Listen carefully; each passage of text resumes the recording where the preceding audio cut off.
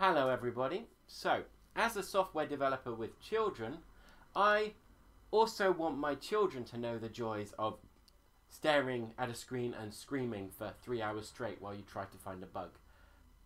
Or other joys that come from programming.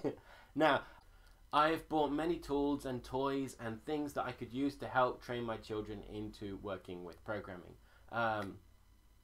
Various things like the Robot Turtles, which was kickstarted a while ago, or doing something very similar with Lego, and some computer games like Box Island and Code Combat and various others. But I think I found one that really wins when it comes to just teaching children how a computer works, and that is the Turing Tumble.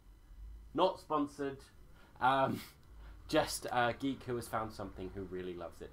And here is basically what it looks like. Here's a board. We've got a number of switchy things we can put on. And the various things, the green things kind of act like wires, allowing you to pass the balls into different places. And then we have some bits, which can store a 1 or a 0. And apart from that, the only other thing we have is a bit that can talk to another bit. So with a gear in place, we can put another bit on like so. And so changing one bit changes its friend. And that means you can use the one to store things about the other, and this allows you to kind of copy some memory across. I have been very impressed with this since it's come. The boys absolutely love it. They always want to have another chance to do another puzzle from the book. And there's some fantastic puzzles in there. They start a bit simple and they feel a bit repetitive at the beginning. But I can see why they do that for the kids, just to build up some confidence. And by the end, my goodness, these puzzles get hard.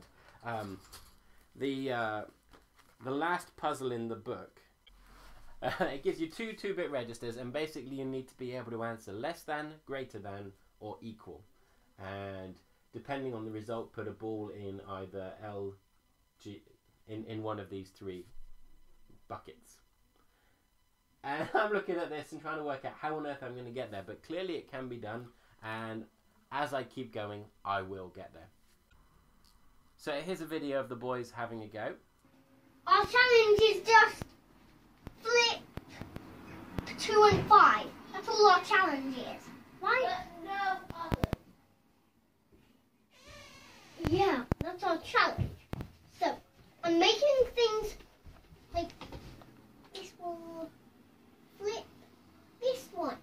If it does a big ball here, next on. But you're not allowed big balls. So I know what to do. So this has to go here like so. Can't go that way. No. Actually, it can. But that means you have to turn the other one up the other way and flick 2. Yeah, that is how to do it. So we've saved. So we've got 1, 2, 7, 8 done out of 15. But we need more. Oh, I forgot. We have to get them down there. But the first one down. So we need to get 2 down. So we're switching the blue one. I know how to put this. It's obviously on that one. Over here. And I'm putting it towards the blue. Because we want to hit the blue switch, right? Yep. We know that. Yes.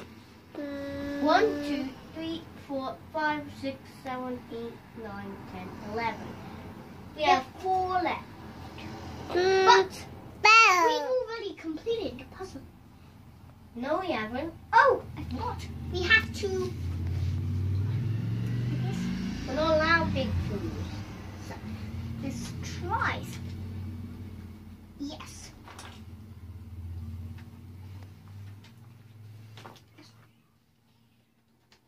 We just saved one. Okay, let's run it.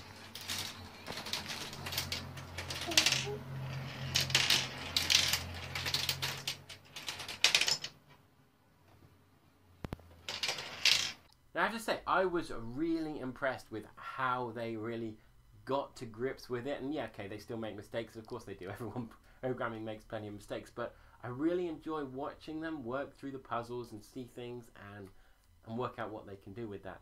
I had a really interesting time trying to explain to them the idea that they had to make their code work with every situation. So we actually had a puzzle a bit after that one where they had to make it... Oh, that's upside down. No. That's upside down.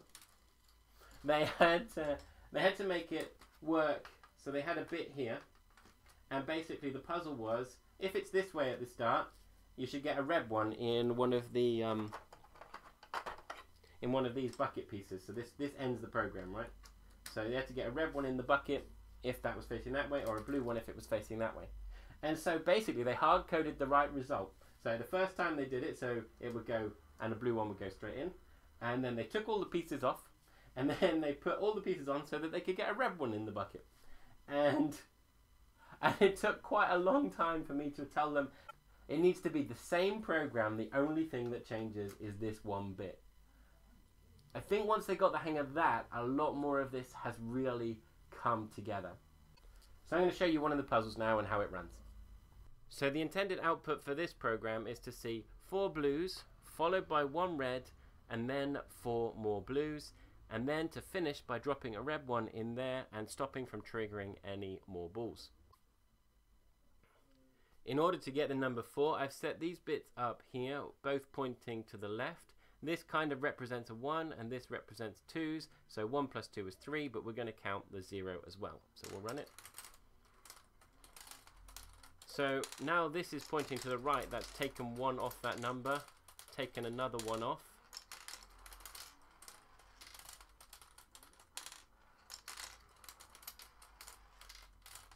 So the last ball is dropping and you see it's triggered a red on the right hand side.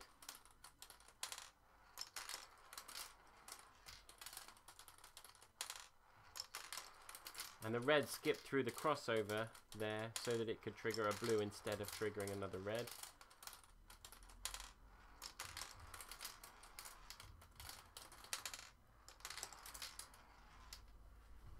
And that's complete. As you see, we have 4 blues at the bottom, 1 red, and then another 4 blues. And we've ended the program with a red up here in the intercept bucket.